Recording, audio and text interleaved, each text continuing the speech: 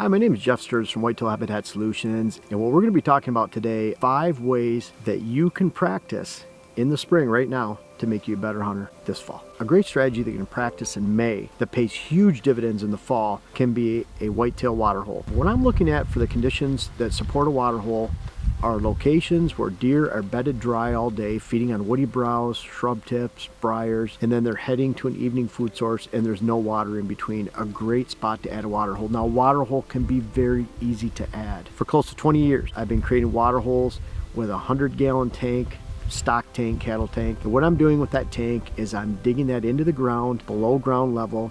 I'm putting that out in May because then the nature typically fills it, rainwater, lots of rain in the spring. Put it in a shaded location so the water's not evaporating. But boy, a water hole during May can be the perfect addition and a very powerful attraction. What's great about the spring is it's a perfect time to be invasive in your woods. And what I mean by that, this is a time where you have many months of forgiveness. If you spook deer, they're going to forgive you by the time hunting season rolls around. It's also a great time when there's no leaves, no bugs, and you can really learn the lay of the land. And what I'm using the mapping for is I'm dropping points in locations where I'm finding buck sign, and I want to find those thick areas where I look across the landscape and you can't see through because there's a lot of briars, a lot of hardwood regeneration and shrubs, and those are great locations to mark points and really start to learn why deer are in this location and why they're not in others. If it's thick, there's a lot of cover, and there's high concentrations of rubs and scrapes, then that's exactly where those bucks are going to be in the fall and a great spot for you to hunt. And again, this kind of activity and marking those locations can pay big dividends this fall and really help you understand why deer are using a certain location in the fall versus the summer versus the winter. And again, great time to mark those on your map and relate those to your hunt this season. Now, springtime is a great time to scout rubs. There's no leaves on the trees, there's no bugs. You can see rubs from a long ways away, but not every rub is created equal. And one of the things I'm looking at is that rub from the hunting season or is it right before the hunting season? And there's an easy way to tell. If the shavings are under the leaf drop is most of the time in late October, early November, depending on the state you're in. If the shavings from that rub are under the leaves, a lot of times it's early season, and there's a giant summer shift where bucks transition into the fall habitat, and that could be a mile away from where they're at. And often, when it's early September and they're just exiting velvet, those rubs that they initially make might not have anything to do with where they're at in the fall. Look for those shavings. On top of the leaves indicates it during the hunting season. Under the leaves indicates it's typically before the hunting season begins. Part of your springtime scouting begins on your couch.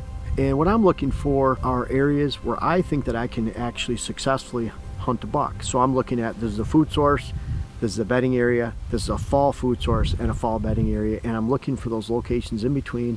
And I'm also considering greatly my access. Can I get in and out of this area without spooking deer? Once you've looked at that entire system, picture it as a barbell. You have food on one side, bedding on the other, and you have this travel corridor in between. I have great access. Then when you get to that point, you're going into the woods and you're looking for those deer trails. The great thing about the springtime, there's no new growth. The vegetation hasn't taken place on the forest floor. I'm looking for that trail of connection, regardless of whether it's being used right now. Easy to find in the springtime.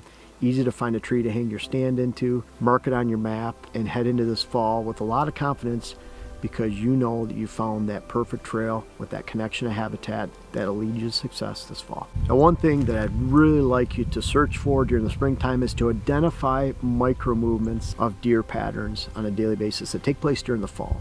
There's going to be a pattern. It's where there's a afternoon food source, the deer hitting every day, and then you have doe bedding taking place typically within 100 yards of that food source if they have adequate cover, and then those bucks are going to bed behind that. What's important about that is if you have solid cover built from where those bucks bed to doe beds to that food source, then you have that micro movement. What's important right now is to find those pieces and learn to identify that so that you can apply it, and those will pay big dividends this fall. I really encourage you to apply these spring practices to make you a better hunter this fall. If you want to find more information about any one of these practices, check out my YouTube channel, Whitetail Habitat Solutions. Bottom line, my goal of HuntWise here is to make you a better hunter, and I know we have the tools to help you do so.